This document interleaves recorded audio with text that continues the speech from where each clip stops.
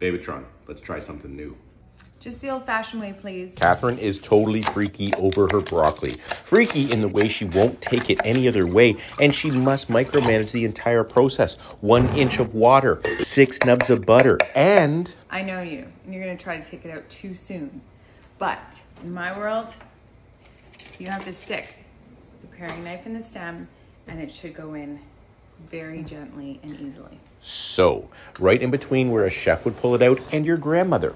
Once Katherine is happy with that paring knife plunge, we strain out 98% of the liquid, add the 6 nubs of butter, aggressively season with kosher salt, and give it the shaky. This, my friends, is exactly what Katherine wants. Bright green, buttery, salty, with the smallest little bite. Oh my stars. That's the only way. It's the only way.